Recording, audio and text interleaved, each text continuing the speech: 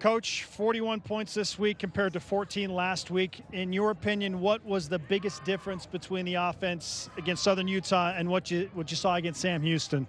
Less mistakes. I think we had one mistake show up that would happen last week. You know, the ineligible receiver just didn't line up in the right formation, and that's on us. That's on me as a coach. Got to get our guys making sure that we don't make the same mistakes again. So that better not show up next week. But very fixable. I think once the guys were able to settle down and just do their job, I think things got a lot easier for us to have success. But you have to give a lot of credit to Southern Utah. Coach Fitzgerald, he does a great job of getting them play hard. They gave ASU a run for their money last week, so we knew they were going to come in ready to play this game. It's an in-state game, so we know a lot of the kids that play on their roster, but just fortunate we were able to get the win. We saw some really good things that we can build on.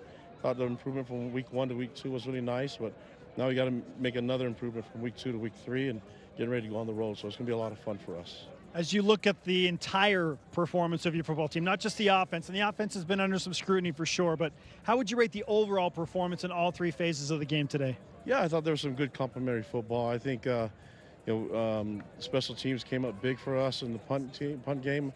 Marcus McKenzie continues to make plays and cover.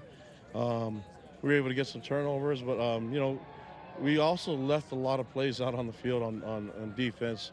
I know Jay's not excited about the overall performance, but I mean I like the fact that we were able to get some young guys some reps, and even after getting driven on and scored, they were able to come back and force the punt. So that's good stuff we can build off of.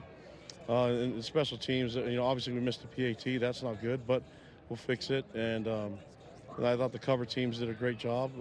We need to take advantage of the returns, and we'll see what happens. I thought kick return, we got a good spark from Parker on the return, and overall I think all 3 phases were clicking a lot better. We still need to improve in all 3 phases, and in order for us to have where we want to be where we'll have the success that we imagine us having. What did you see from your quarterback today, Keaton Slovis, that encouraged you the most, especially bouncing back from week 1 to week 2? Well, he looked comfortable. Obviously, he's got his 3rd rushing touchdown, so he doesn't mind running the ball now. But I think the key is we got to keep him up, because if we can keep him up and throwing the ball, he's really dangerous. And the interception came on a hit, so that's the goal. It's for us to keep him up and let him make the throws, and then find ways to balance it out with the run game. Yeah, let's speak about the run game. What's the key to getting that thing going behind a veteran offensive line? Yeah, it's everybody doing their job, and that's the running back to the blocking, the line of scrimmage with the O-line, tight ends, and the receivers.